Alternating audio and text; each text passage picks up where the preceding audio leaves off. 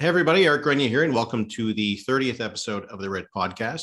Voters in the riding of Athabasca in Saskatchewan will be going to the polls on Tuesday. So what better time to check in on the state of politics in Saskatchewan? And to do that, I'm joined today by Adam Hunter, the provincial affairs reporter for the CBC in Regina. Adam, thanks for doing this. Anytime, Eric. Thanks for having me.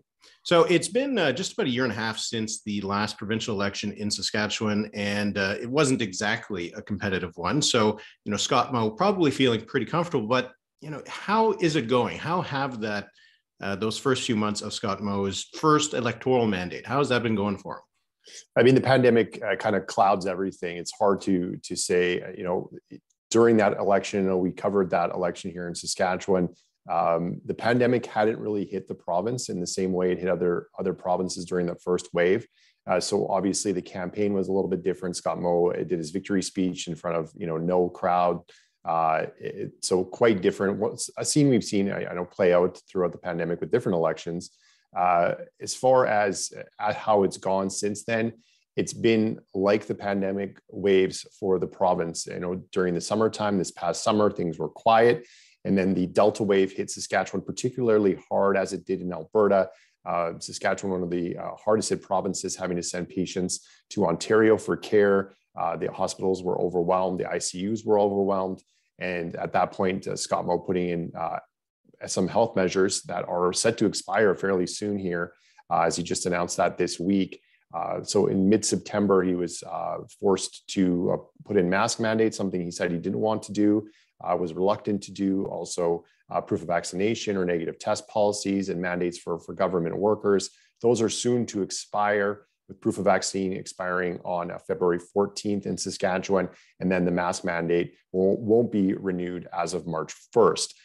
So, of course, Alberta has since announced their plans to do the same thing. But in Saskatchewan, I think the Premier's experience since the last election has been dominated, as it has throughout the country, by the pandemic, by the government's response to the pandemic. There's been very little chance for them to put forward some of their policy proposals. We've seen a couple of plans to get back to a balanced budget, but that has even been pushed, I think, into the future because of the impacts and the financial impacts of the pandemic. You mentioned the restrictions that are going to be lifted pretty soon. In some ways, it does seem, at least from here in Ottawa, that Alberta and Saskatchewan have been often marching together in some way.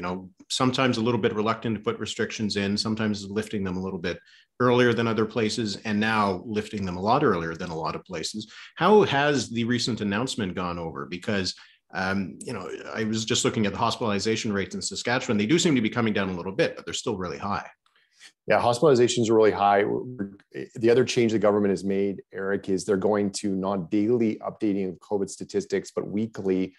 So weekly on Thursdays. And we're hearing that there's going to be a record number, and that should be sustained, I think, throughout the next few days. As we know, people tend to stay in hospital, with COVID-19 related illness for a little bit of time anyway. So they're saying that it may be peaking here, but that it's going to be a high peak anyway. How it's gone over, it's a bit of a mixed bag. So we've reached out to a lot of different groups, a lot of different people. People in the hospitality sector have said, they're looking forward to potentially getting more business because people may have stayed away. It's going to depend, obviously, on the spread of the virus and what people think their risk is. While we heard from the Federation of Sovereign Indigenous Nations, which represents the First Nations across the province, and a bunch of tribal councils who came together with a joint release the day of the announcement, saying that they were not in favor of the measures being lifted, that they said it wasn't safe to do so, then they want those continued. Masking at schools is going to be an issue in certain areas. With the masking being lifted, the government saying that masks will be optional in schools. Just a few weeks ago, we had the chief medical health officer telling people to wear their best mask possible, move to an N95 mask. Now, just a few weeks later, we'll be removing that mask mandate. Premier was saying that he believes he has the majority support from the province, that people want to move in this direction, that they've reached out to him and his caucus, and to give people a sense, and I know you know this, the Saskatchewan Party has a massive majority here in Saskatchewan. They're working from a position of strength. So when he says we have our caucus, their constituents reaching out to them, he's got a wide scan of the province, including Regina and Saskatoon, the two most populous cities. So we'll have to wait and see what the reaction is over the next couple of weeks. You mentioned Alberta and Saskatchewan kind of marching in a different direction in some cases and sometimes to different provinces. In the summertime, both were first to announce that they were going to reopen.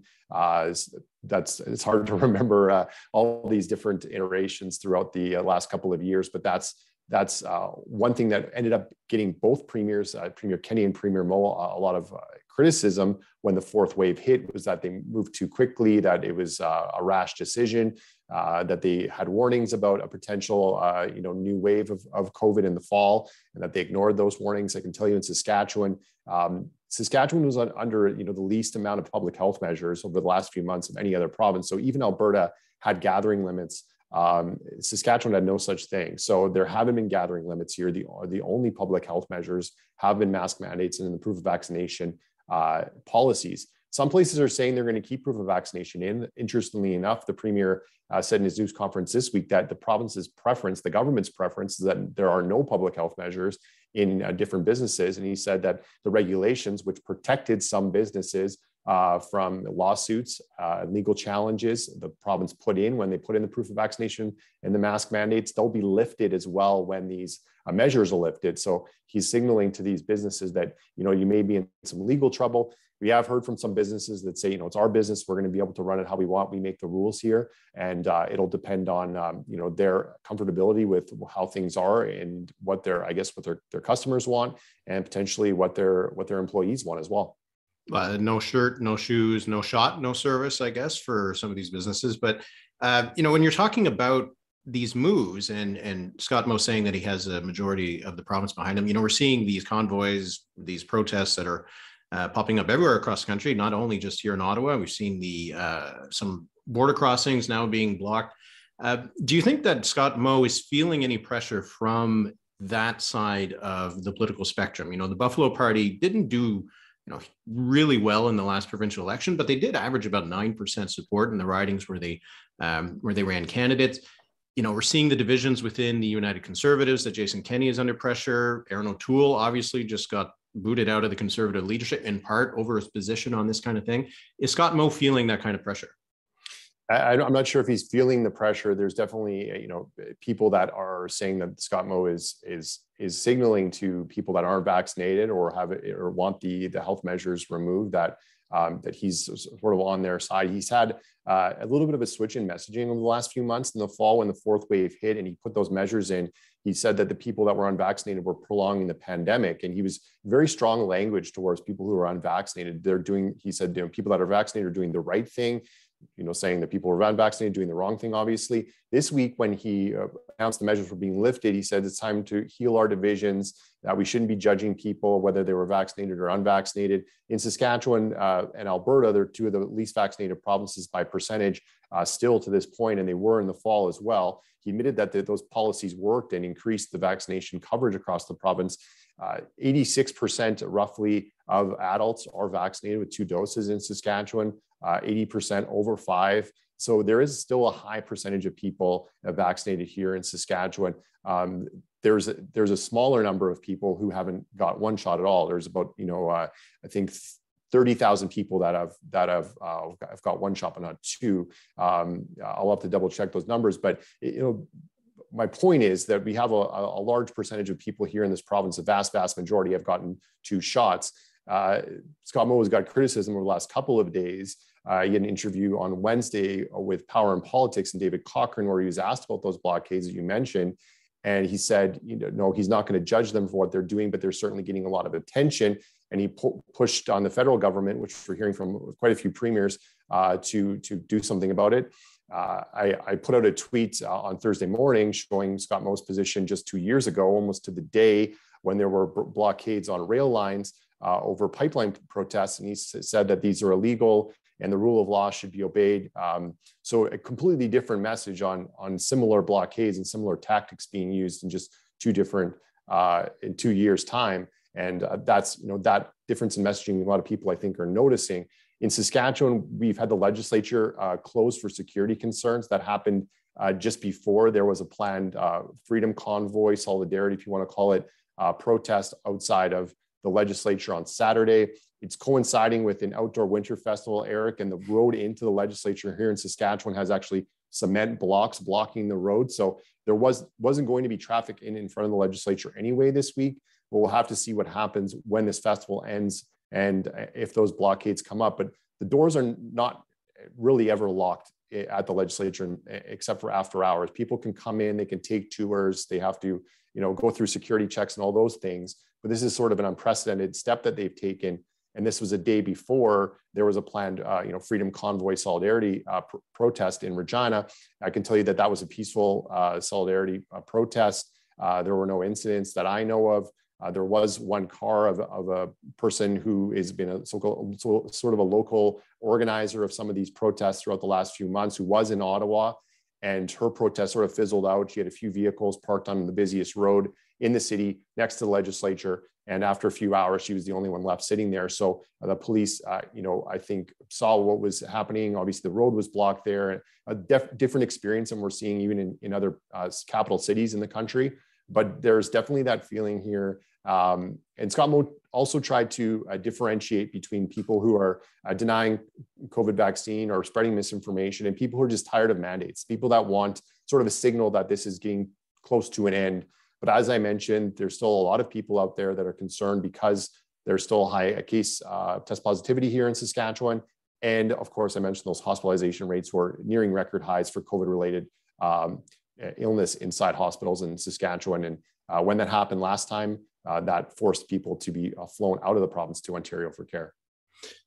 Scott Moe would have, I imagine, fewer divisions within the party on issues like this, Saskatchewan, generally being a more conservative province. But I'm curious if you've heard any rumblings at all from the federal conservative leadership race that's just gotten started. There has been these divisions that we're starting to see within the party from the Quebec wing, from maybe the Atlantic Canadian wing that is, more moderate than those from Western Canada. But in Saskatchewan, someone like Pierre Poilievre, who is running for the leadership, is he likely to be garnering a lot of support in that kind of province? What have you heard anything, reverberating from Ottawa all the way to Saskatchewan on that? I think it's a bit early to see, but I will say that, when Aaron O'Toole when that decision was made by the Conservative caucus, people will now be familiar with, and I know your listeners and viewers will be familiar with a photo of Andrew Scheer, Denise Batters, as Conservative senator, has now been put back into the Conservative caucus after she was removed by Aaron O'Toole, and other Saskatchewan Conservative MPs, including Kevin Waugh, who tweeted the photo of them beside a truck holding a Saskatchewan flag, sort of in solidarity. That was earlier in the week. They got a lot of criticism for that photo. And I talked to Warren Steinley, who's the MP for Regina Louvain, who after the decision was made on Aaron O'Toole, he was, hopeful and, was looking forward to the new chapter. You can read into that what you will. There has been, people asking about Scott Moe because he's kind of put himself in this position, as you mentioned, with being the first to sort of remove restrictions at different points in the pandemic. He's obviously a big critic of the Prime Minister. But there's really been no indication from anyone here that he has any interest in any sort of federal move at this point. He's one of these so-called, I think, safest premiers we know with the kind of seat distribution they have in the province. The Conservatives also and in the last federal election got a huge percentage of the vote in Saskatchewan. So they're among the safest seats. Obviously, they have a suite. So that's another thing to keep in mind. People always ask about Brad Wall as well, the former Saskatchewan premier. I don't know if you wanted to ask me about that, but we have also reached out to Brad Wall, and he's active on Twitter. He has been sharing some of the similar tweets and thoughts about the pandemic as Scott Moe has in the last few weeks. People sort of speculated, though, Brad Wall's being a little more outspoken here is now is there an interest in him running? I noticed that whenever there's those graphics on different news stories, he's always kind of included in the collage of people that may seek the leadership. I'm not sure if that's in the cards as well. He seems to be pretty happy with his role. He's got a consulting firm. He works for law firms. He's on a number of different energy boards across Western Canada. So he seems to be pretty happy with his position now. And of course, the French issue is also something that comes up in Saskatchewan. I don't think Brad Waller or Scott Moe are taking French lessons. And Andrew Scheer obviously could speak French as being a Regina MP who ran for, who was the leader of the Conservative Party. But I don't see that as being something that's necessarily in the cards this time around. I know that Scott Moe has been, sharing some of Pierre Poilievre's tweets. I could relate it to the convoy as well. You can read into that what you will as well. I think in Saskatchewan too, and you'll know this better than me, but in the last round of Conservative voting, Leslyn Lewis did very well here, and Peter MacKay did poorly. And I think even though Peter MacKay had some people here in the province and some Conservatives that were supporting him, he didn't translate into getting the vote out when it was came to Conservative members voting for the new leader. So that's something that I think, and I also want to raise, Maxime Bernier held his election night in Saskatoon. And so that is another thing that people should keep in mind. And I know there's been a lot of talk about Candice Bergen and her riding and the vote for the PPC, the strong vote for the PPC there.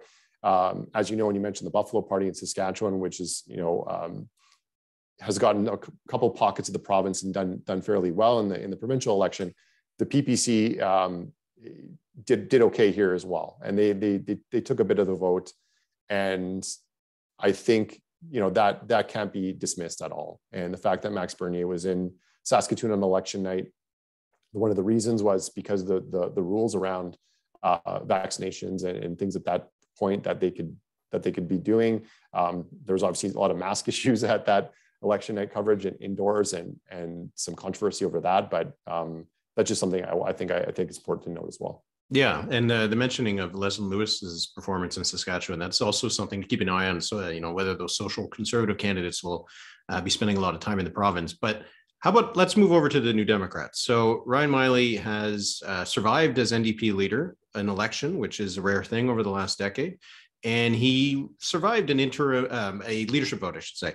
Not exactly a huge portion of the vote. He was somewhere in the 70s, which is not really that terrific. We saw Andrew Horwath in Ontario just get 85%. But what is the morale right now for the New Democrats on the opposition benches again? Do they see any light at the end of this tunnel? It's interesting that you mentioned Horwath, because when the leadership vote was taken, just a few months ago, it was pointed out that Wab Kinew and Rachel Notley also did much better than Ryan Miley did. So if you look at just across those provinces, he was the lowest, which does signal that there is, some disappointment in the party with the performance in the election. You mentioned that we have this by-election coming up here next week, and NDP need that seat. They need to hold on to it. That's a must win. So that's something that we'll have to keep an eye on. Ryan Miley's kind of pushed back, and the party sort of pushed back against this old guard, new guard division.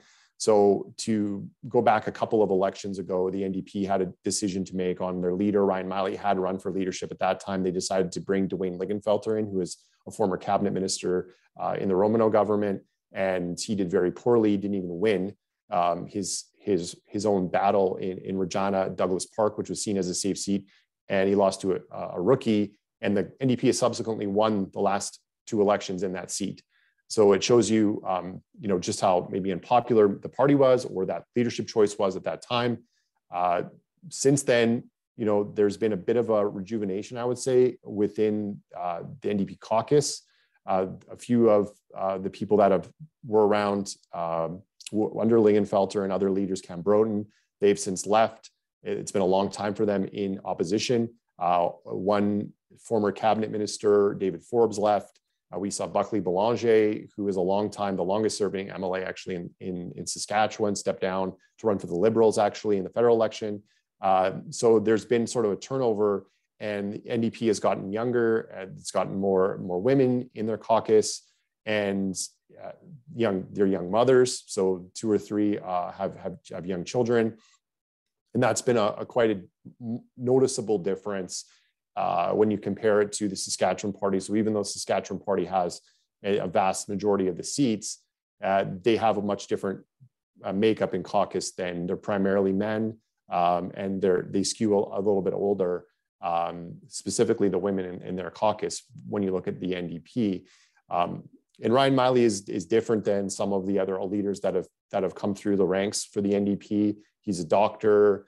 During the pandemic, he's been very outspoken. He's well connected on pandemic issues and healthcare issues. He typically has known what was coming and heard from doctors firsthand, so has been able to raise some of those concerns, perhaps before the media are aware. And he's also gotten criticism for being a bit alarmist on that as well, because people say as a doctor, he's sticking to that narrative. And the NDP has trouble here, kind of shaking the thought that the Saskatchewan party is the prosperity party, that things sort of boomed when Brad Wall came in, and that things weren't good under the NDP when they were in power. They were in power for a number of years. 1991 to 2007 is a long time. And the NDP, and especially the old heads in the NDP, will point out that they were, at least early in their run, were cleaning up after the Devine government from the 80s and 90s, and some of the budgeting and other issues and controversies that came up from that government. So Saskatchewan's a conservative stronghold right now. Ryan Miley, he won't make any bones that he's got his work cut out for him. And there's another thing that's in play in Saskatchewan. It's that the NDP has no presence and no seats outside of Regina and Saskatoon, apart from the northern seats. So they can't get into the smaller cities of Prince Albert and Moose Jaw, where they've typically, that when they were in power, and even when they had a strong opposition, they had seats there. But they don't seem to be making breakthroughs there. I know that's a goal of the NDP. They've had a bit of a review within the party to try and push towards the next election in 2024. And they're trying to run as a provincial party. And they've had a lot of, just within the party and the behind the scenes, the structure of the party, some of the leaders at the provincial level have switched around. So they're seeing that as a rejuvenation. And Ryan Miley is sort of pushing to get out and meet more people, get his caucus up, get out and meet more people. The problem with that right now in the pandemic is people are doing a lot of things over Zoom, as we are right now. So it's hard to meet face to face and make those connections sometimes when you can't get out in person. And it's the Sask party has the same problem. They had the same problem during the election. The difference is they out fundraise the NDP, and as I mentioned, they have more seats. They're more popular, so they do have that advantage. The NDP is going to be closing the gap, though. The Angus Reid surveys of the premiers and even the party surveys have shown that the NDP's closed the gap considerably. They're nowhere near where they think they should be or where they want to be, but that's something I think that they're maybe holding on to. They're seeing as positive. Premier Moe's popularity in those polls has dropped considerably. He was over 60% at one point, but he's dropped below 50% in the last two of those surveys, which is sort of surprising because the Saskatchewan premiers, going back to Brad Wall, they consistently were over 50%. Mm-hmm. So I think that's something to note as well. And maybe not getting much help from the federal New Democrats, who aren't that popular in Saskatchewan. And I remember in that post-election report, one of the considerations was, trying to differentiate the Saskatchewan NDP from the federal NDP, maybe even considering dropping the branding, which they decided not to go ahead with. But it does show that it is a complicated thing to be a New Democrat in Saskatchewan, which I guess isn't this problem in Alberta, where Alberta, the NDP is very popular and much more popular than the federal NDP. But Saskatchewan being, the home of the New Democratic Party, that divide is a bit of an interesting thing that you see in Saskatchewan. And the Liberal Party has no presence here. So federally, definitely, since Ralph Goodale lost his election, they dropped considerably in the number of votes they got in the last election, as you know. And provincially, they have a new leader who's trying to, get support and build something. But they've had just a revolving door of people and leaders. They haven't been a part of any debates. They don't get a high percentage of the vote. Most people wouldn't really even realize there is a provincial Liberal Party. They wouldn't be able to name the new leader. So that's another thing that's in play in Saskatchewan. There is a two-party system, but we mentioned the Buffalo Party earlier. And interestingly enough, the Buffalo Party is actually running a candidate in this upcoming by-election, which I wasn't surprised to see, because I think they're trying to be competitive in different races. but it was a sort of a later addition to the list, and we'll see how that comes out, because Northern Saskatchewan hasn't necessarily been a target for these new parties, the Buffalo Party or the PPC. They're typically sticking to rural Saskatchewan and running a few candidates in the cities, but their base of support and sort of their focus has been these rural seats where they think they have a shot, maybe in 2 years' time. So I'm interested to see what kind of vote turnout there is for the Buffalo Party in that riding. Well, let's finish on that by-election in Athabasca. So the NDP has held this seat. The only time they lost it was when Belanger ran as a Liberal in the 90s and then subsequently ran as the New Democrat in a by-election after that. So it's pretty much been an NDP seat since its creation. The boundaries haven't changed since the 70s. So is it a foregone conclusion that the NDP wins this seat? I don't like making predictions. I'll leave that to you. I think there'd be a lot of surprise. It would send shockwaves if the NDP lost, for a couple of reasons. One, the obvious one is they've never lost the seat, as you mentioned, with Buckley running for the Liberals. And Georgina Jolibois is a former MP. She's been the mayor of La Loche on a number of occasions. She's was most recently the mayor of La Loche, which is a big area where she has a lot of support and a lot of name recognition. She put a private member's bill in while she was an MP for Truth and Reconciliation Day to become a national holiday. She's obviously been outspoken about a lot of Indigenous issues. The Colton Bucci shooting, the La Loche school shooting as well. So she has a lot of name recognition, a lot of support in the area. Of course, she did lose her bid for re-election federally to Gary Vidal, who's the Conservative MP, and won again. And she was running against another popular mayor at the time, Tammy Cook-Searson, who ran for the Liberals. This time around, Jim LeMeg is the candidate for the Saskatchewan Party. I talked to him. He's left the RCMP after about 14 years to work for the provincial government in a policing program. They're both from the same First Nation, Clearwater River Dene Nation. And he says that, there are people that pushed him to seek the nomination because they think that that area of the province is left out of a lot of conversations because they don't have a representative in the government. And the other northern seat, which is held by the NDP. So he thinks that there's a road in there because the Saskatchewan Party needs a voice there, and maybe there's local leaders and chiefs and community members who think that they're being left out of the conversation because they don't have an MLA. There's an independent as well running in that, and I mentioned the Buffalo Party, so there's 4 candidates. And the last election, I think it was about 600 votes that Buckley Belanger won by, and that was the closest it's ever been in that riding. So that's something that I think it's a lot of ground to make up, and the NDP has been pushing really hard in that area. Scott Moe did go up to La Loche and area and do some campaigning before they announced the writ was going to be on February 15th, which is actually the last day they could have announced it or had the election. And then he made a couple of announcements. It was sort of a La Loche school re-announcement where they announced a project, but they're announcing the location of it. And then he announced a road project that the government started years ago to try and connect to Alberta and Fort McMurray. He then subsequently sent a letter to Jason Kenney saying, pretty please, can you finish the other side of this road so we can complete this? The NDP said this was, campaigning before the campaign, is trying to curry favor and win votes. But roads are a big issue up there, and safety. And that's one of the things that Jolibois said when she announced her candidacy, that she wanted to focus on that. And COVID-19 is a big issue as well. I mentioned earlier on that the FSIN here, the Federation of Sovereign Indigenous Nations, is against what the government's doing with removing measures.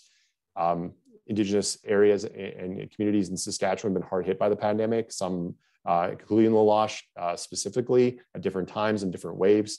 And so that's something that I think with mental health that both candidates have talked about.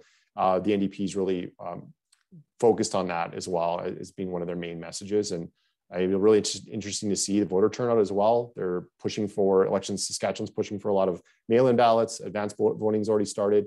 Obviously it's a big area. It's not unlike voting in the city And so there are a lot of challenges there. Obviously, it's February as well.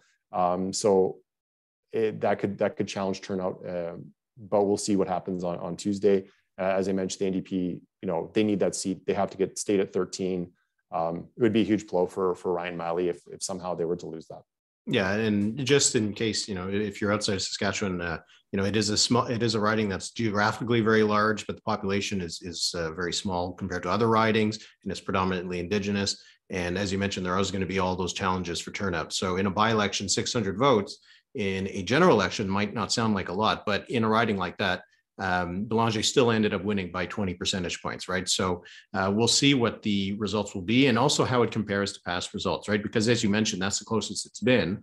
The Saskatchewan Party putting up its best result and the NDP its worst result since, at least with Belanger on the ballot. So at least there will be some measuring sticks, but the presence of the Buffalo Party, the independent candidate, which, if I'm not mistaken, ran for the NDP nomination. Yes, that's right. So there could be some complicating factors, but while I think most people would expect that the NDP wins the seat, as you said, they need to win the seat, but there could be some other things that make it pretty interesting to see what the results will be. Yeah, I think it's going to be something that we're going to get a bit of a channel changer on the pandemic news cycle here for a few days. But it's been, tough to keep up with, all the things that are happening. It's the by-election is kind of taking a back seat a little bit with all the other news that's been breaking recently, and the challenges of covering, by-election and campaign during a pandemic in an area that's, as you mentioned, sparsely populated and is so far away from most media outlets here in Saskatchewan. Well, we'll keep an eye out on the results on Tuesday, and afterwards they have to count some of those mail ballots afterwards. But Adam, really appreciate you coming on the podcast to give us this update on how things look from Saskatchewan. You're welcome, Eric. Thanks for having me anytime. Thanks again to Adam Hunter for coming on the podcast. And if you like this video, please subscribe to this YouTube channel. Every week I do have these podcast interviews. And as we get through this, pretty busy political year with the Conservative leadership race, we've got provincial elections in Ontario and Quebec, and probably more. I'll have some other things on the channel as well. So please subscribe, please share it widely, and I'll see you next week.